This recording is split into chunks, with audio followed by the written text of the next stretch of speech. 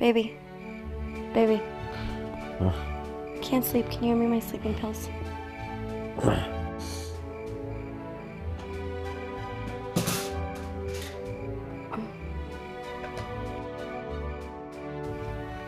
Thank you.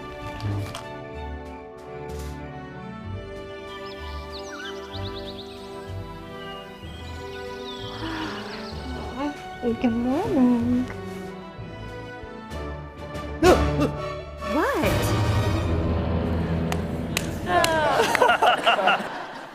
So obviously a little tongue-in-cheek, but medication mix-ups certainly happen.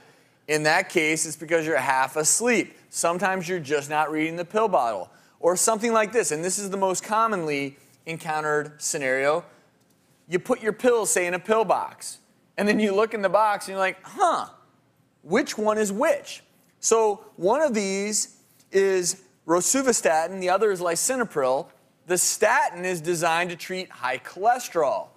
The other one is to treat high blood pressure. You can imagine if you're mixing those up, that could create very serious problems. I have hydrocodone acetaminophen, that's a generic name, and potassium supplement. And basically, one's a pain reliever, the hydrocodone acetaminophen, and so that's going to make you feel, you know, a little happy. And, and then you also may lose ability to drive and operate machinery and things like that. And whereas potassium is to treat low potassium levels, obviously, but it can be lethal if you take too much. So you definitely don't want to mix these up.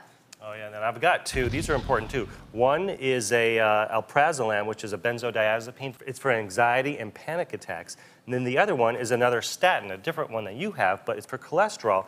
And you cannot tell these two apart. And you know, one of them is 0.25 milligrams. The other one is 10 milligrams. So if you're thinking, oh, I'm supposed to be taking 10 milligrams of the one, and you notice it's only 0.25, you might take a lot extra of the wrong medication.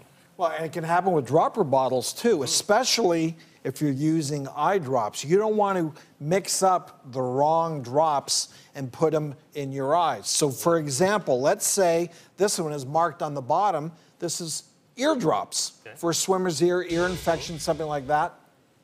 If you put that in your eye though, the problem is it has carbamide peroxide in it, which is used to whiten your teeth. So take a look at this picture. If, by mistake, you put your ear drops in your eyes, so obviously these are your eye drops, this is what you want to put in your eyes if you have an eye problem.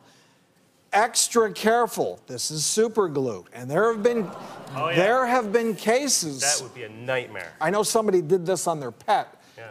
They had drops for their pet dog and fortunately the dog was fine, but very important, you know, the red cap, maybe color code these. If you're treating your ears, your eyes, obviously don't keep your glue in the same cabinet.